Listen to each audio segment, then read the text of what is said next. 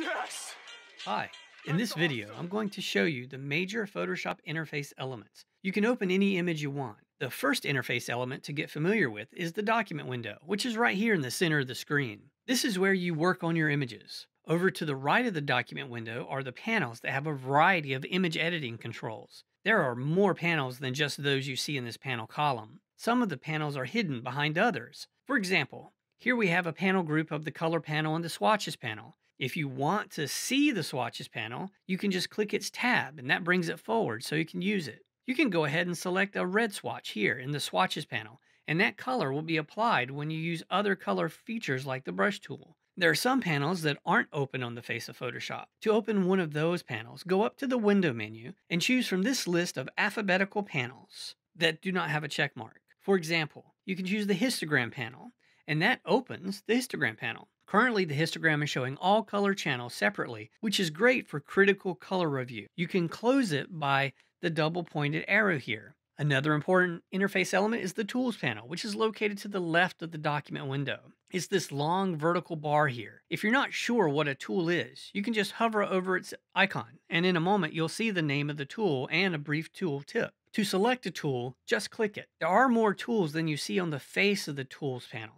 You can click the disclosure triangle and hold any tool like the horizontal type tool here that has a little triangle at the bottom right corner, and you can see a flyout menu of related tools. So if you want to add text, but not in a horizontal orientation, but rather in a vertical orientation, you can just slide down to the vertical type tool in this flyout menu, select it from there. Now each tool has a number of controls called options, and those are found in the next major interface element, the horizontal tool options bar up here across the top of the screen. The important thing about the options bar is that it changes depending on what tool is selected. So because you have the vertical type tool selected, you see options for text, like this font size menu here. Keep your eye on the options bar while I select another tool. You can click on the brush tool, for example, and now the options have changed to offer brush opacity and blend modes, the two most important things you'll use aside from the brush size adjustments. Now let's go ahead and apply an option. One of the things you can often want to do when you have the brush tool selected is to change the size of the brush tip.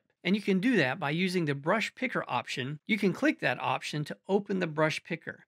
And then you can move the size slider in the brush picker over to the right to increase the size of the brush tip, or to the left to decrease it. And then you can click in a blank area to close the brush picker. Now you can move into the image and you can apply some paint. If you change your mind about that paint stroke, or whatever you just did in Photoshop, you can undo it by pressing the common keyboard shortcut for undo, which is Command plus Z on a Mac or Control plus Z on a PC. The last major interface element is the menu bar at the very top of the screen. And here you have multiple menus with lots of controls.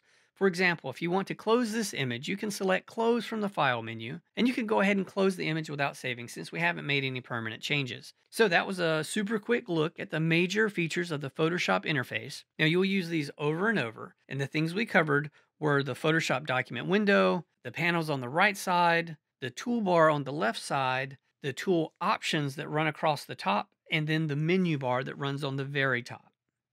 Yes! Hey! What are you still doing here? It's over. Actually, all kidding aside, I hope this video helped. And if it did, consider subscribing. I like subscribers. That's awesome! What? You just took one in the jugular, man! Whoa! Yes!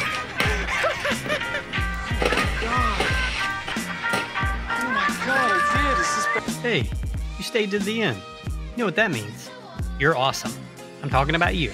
Now get out of here.